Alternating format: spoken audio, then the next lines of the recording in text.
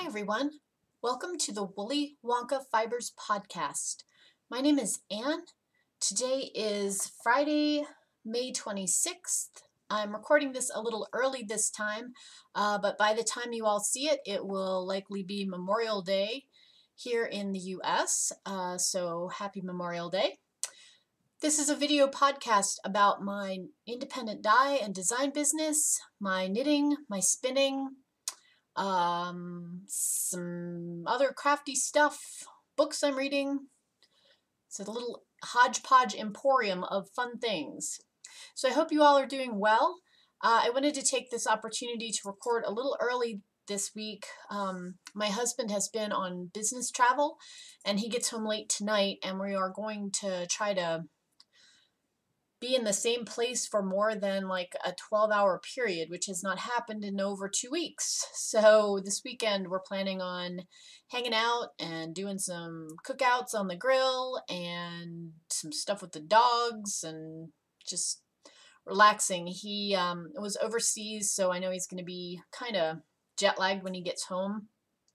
So usually it will take him a couple of days to get his sleep clock reset. So we'll see how that goes. But anyway, how are you all doing? I hope very well. I hope the last 2 weeks have been good to you. I have gone and come back from the Albuquerque Fiber Fiesta. So if you stopped by the booth to see me and maybe made a purchase or just said hello, thank you so much. I always love chit-chatting with my customers, and I wanted to have a big shout out to Joy and Lori and Wendy, who came out and helped in the booth, and also the guild members who from the Drop Stitch Guild, who came and helped with the extra booth that had my finished item display of garments and other pieces in it.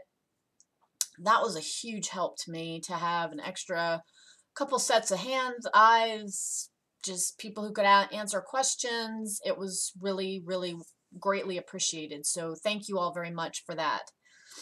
Kind of getting back into the swing of things here. It'll be a little while, a couple of months before I have another show, so I can hopefully get caught up with a few things. So let's kind of get started and jump in and talk about some finished items and some upcoming releases and all that good stuff. The first thing that I wanted to share with you guys is that I have finally finished the baby cardigan. Here she is.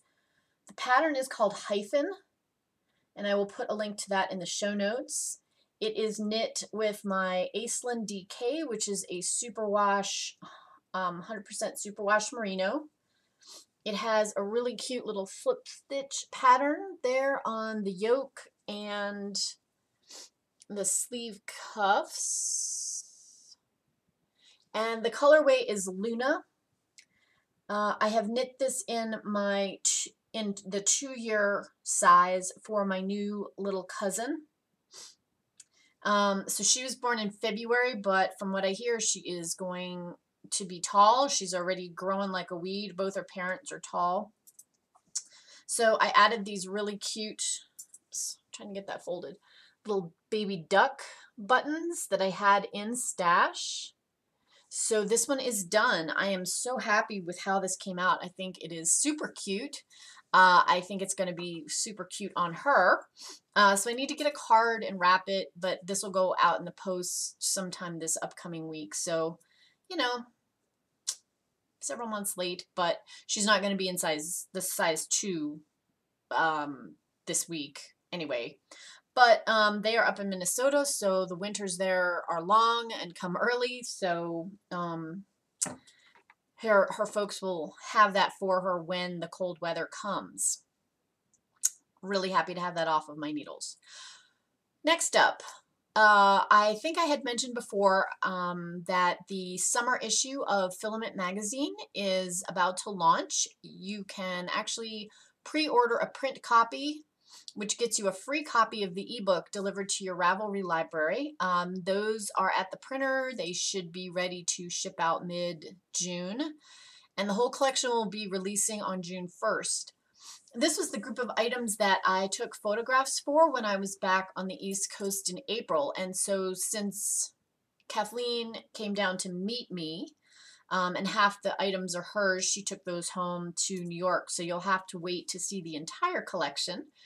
But I do have a few things that I can share with you, half of the items which are mine. So let's hop right on into those. June is a very busy release month for me, and so I have a stack of shawls living over there on my work table, which you'll have to wait and see. They'll actually have already released, but I'll have those samples to show you guys next time I record in mid-June. So the 4 items that I did for the summer filament, and I should say that our theme for that issue was coastal East Coast. Think Newport, Rhode Island. Think lots of watery colors and beach and rocky shores and that kind of feel. That's what we were going for. So the first piece is this great little cardigan that I knit with a classic Elite Yarns Firefly. This is Ebb and Flow. It has a slightly A-line shape to it, and it's a little bit wrinkled because it got soaked in the driving rainstorm in which we shot photographs. It's knit from the top neck down. It's got 3 bands of this very simple kind of undulating eyelet wave pattern on the yoke. Like I said, a slightly A-line shape, so there's a little bit of a flare to it, which you can kind of see there. The sleeves are elbow length, but you could extend them if you like, full length sleeves that also have that little scalloped eyelet pattern on them. I chose to just put buttons down to the bust. I wanted it to be kind of an open, sorry about that, I banged into my desk, jiggled the camera.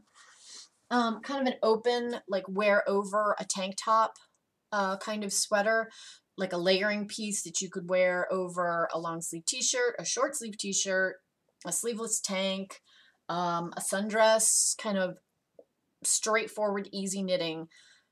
That's the kind of knitting I like to do in the summer, not necessarily a huge big project that's, you know, huge time commitment and heavy yarn sitting in your lap.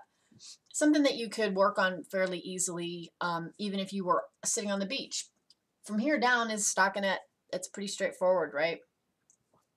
So this little cardigan I love. I think I'm going to get a ton of wear out of it with khakis for the summer. And so let me show you the camisole that I designed. So this is knit from Classic Elite's soft linen, which I think is a great yarn for summer. It's got a linen component to it, so it kind of stays nice and crisp. It shows off stitch definition really nicely. Say that 3 times fast. The pattern name is Downdrift. It is knit in the round from the bottom hem up to the armpits. You divide here for the sleeves, the armhole openings. You add in a little picot trim here, which you can add a bow to, a little ribbon if you like to have it slightly more fitted. It's a empire type raised waist. You do not obviously have to have this. You can leave it hanging looser if you like that look. It's got picot trim here at the neckline and also on the armhole openings. The front and the back are knit exactly the same in terms of the shaping, so it's got like a scoop neck here in the back. And again, just a nice basic summer layer that you could wear over a t-shirt, or you could wear just as is as a camisole. I think it would be very pretty in many different yarns.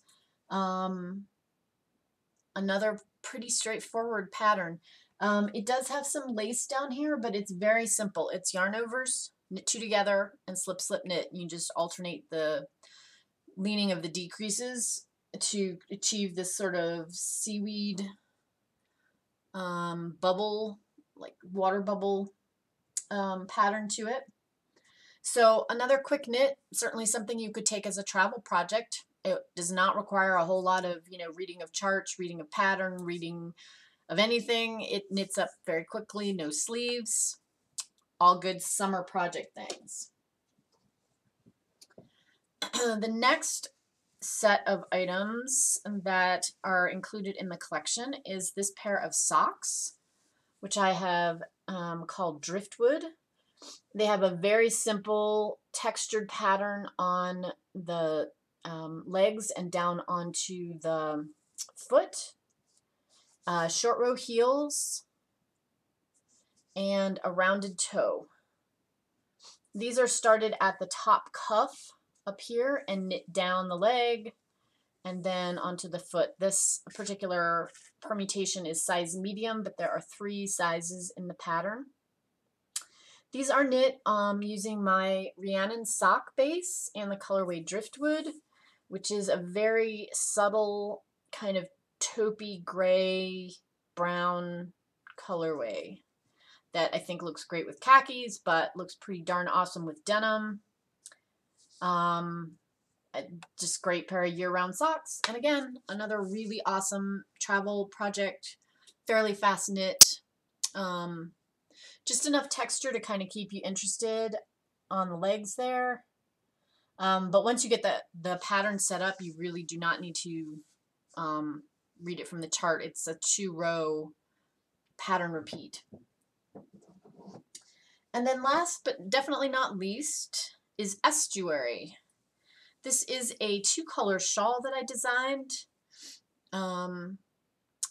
in, again, kind of a neutral khaki and that dusty blue. It starts at the top back neckline. It has some garter stitch happening, a really simple eyelet pattern, some stockinette, some little stripy bits, and then the eyelet pattern is repeated to make that edging. Finished off with a picot hem. This was a new to me yarn called Lioness or Leoness. I'm not sure which is the correct way to pronounce it. But again, it's a linen blend. It has a gorgeous drape. It blocked out so nicely. It's in a elongated triangular shape, which you can see there. And I think a very wearable one. You can wear it with the point in the front, kind of like a bandana, if you like that. But you can also wear it as a more traditional shawl with point in the back and still have nice long ends in the front. So those are all in the summer issue of Filament magazine. It is coming out shortly. If you would like a print copy, I will put a link to the website where you can pre-order your print copy.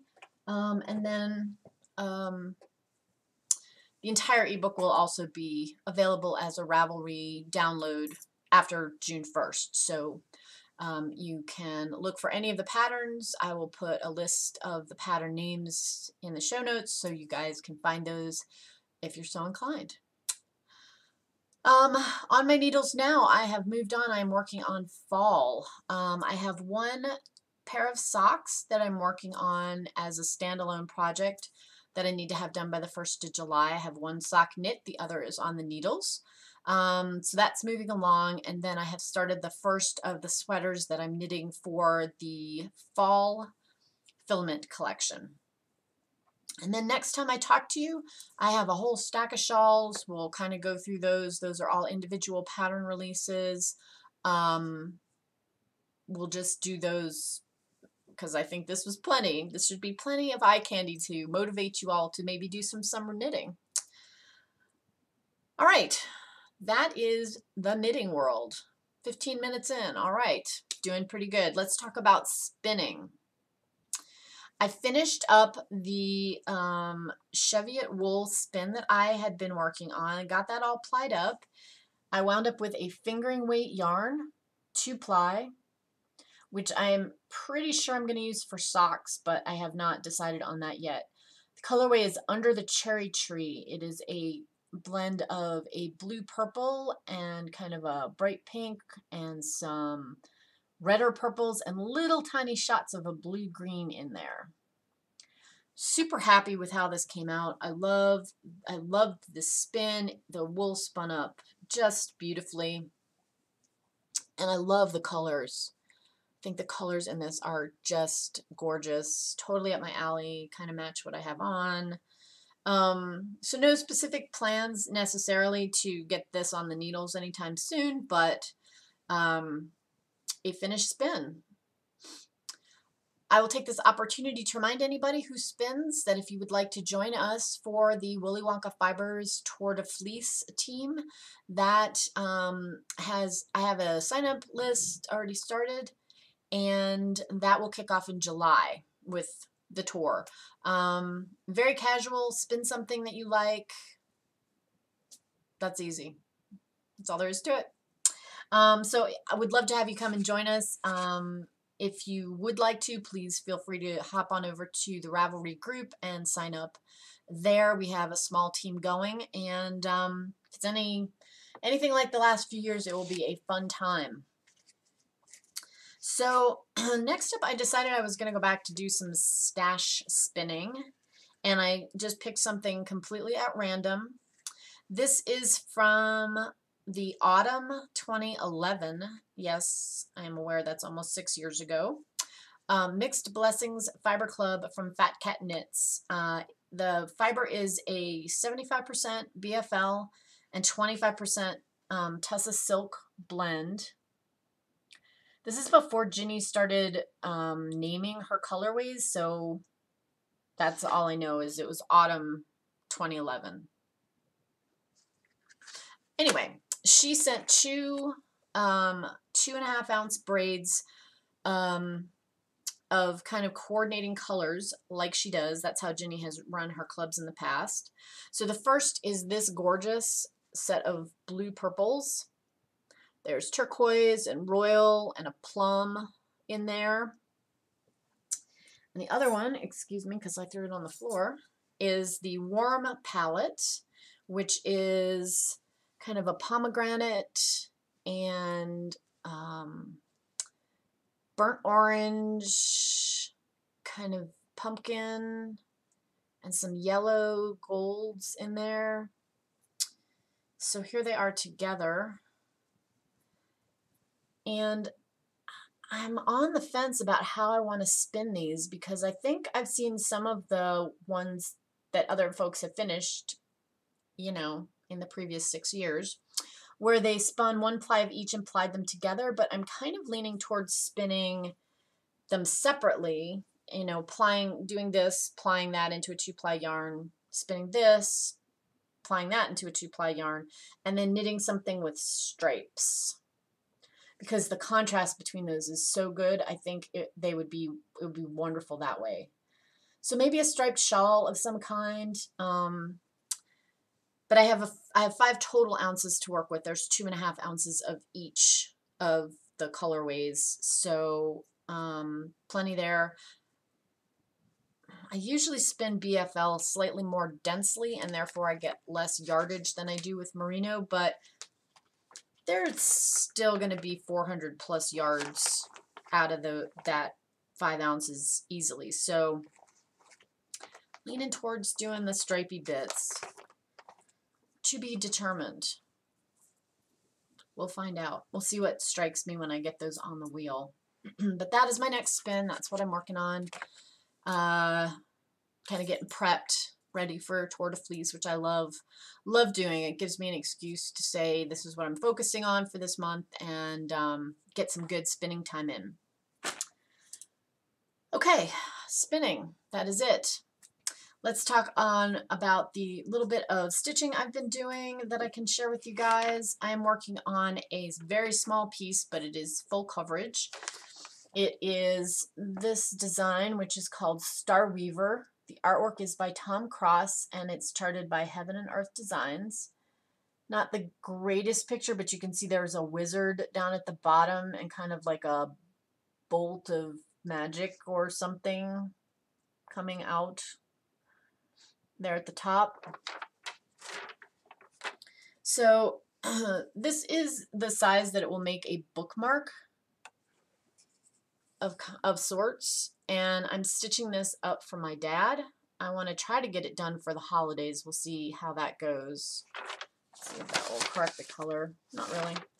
It is a very dark blue, but it is not quite as dark as it's showing up in that picture. So this is about halfway down page 1, and then there's a total of 3 pages. So I would say about there is the end of page 1.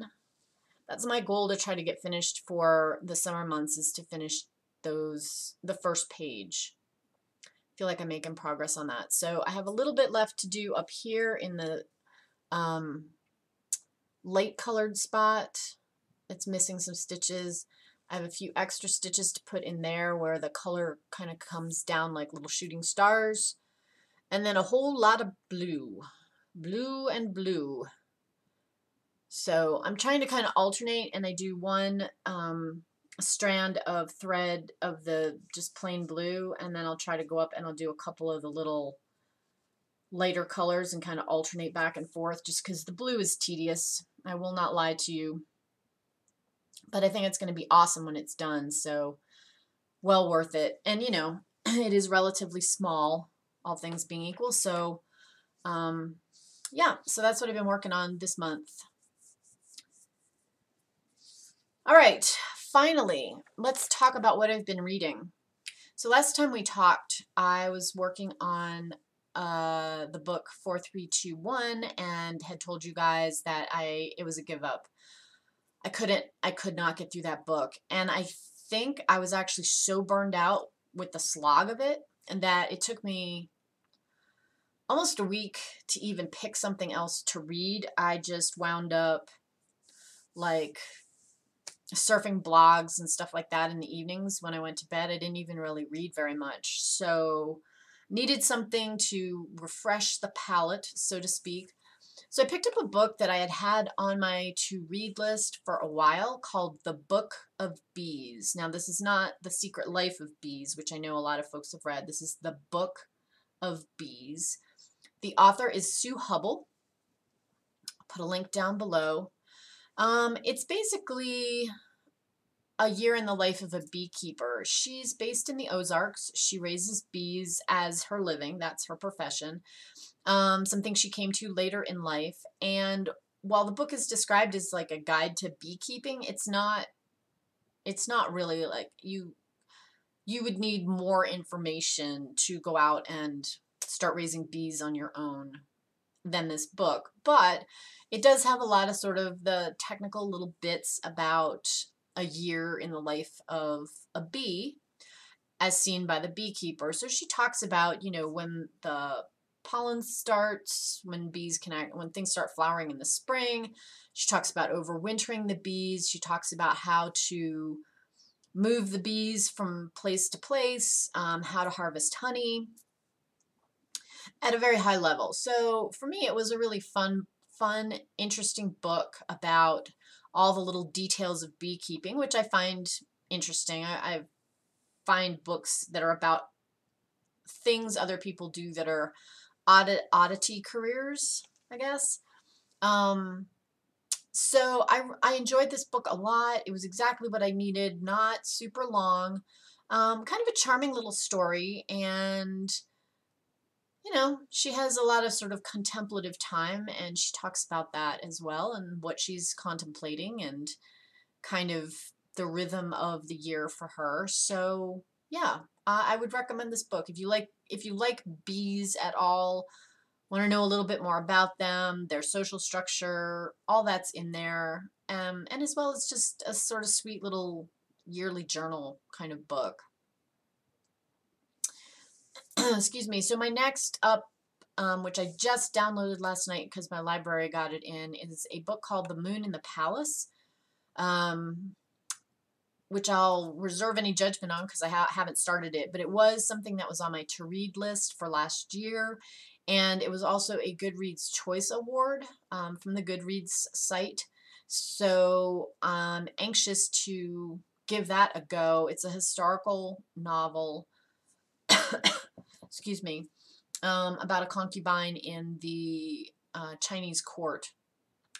one of the emperor's concubines. Sounds interesting. It's kind of a culture that I don't read historical novels about very often, mostly because I don't think there's very many written, comparatively speaking. So hopefully I will get some traction in on that one over the long holiday weekend and have something fun to tell you guys about in a couple of weeks when we talk again. So that's my plan, to be back in 2 weeks or thereabouts to share my stuff with you guys, all my crafty goodness. And so until then, if you are here in the United States, I hope you have a wonderful Memorial Day holiday if you are lucky enough to have that off, and are kind of getting geared up for all the changes that summertime seems to bring, with school and university being over and graduations and maybe weddings and family vacations and all that good stuff. So until I talk to you again, take care of yourself and happy crafting.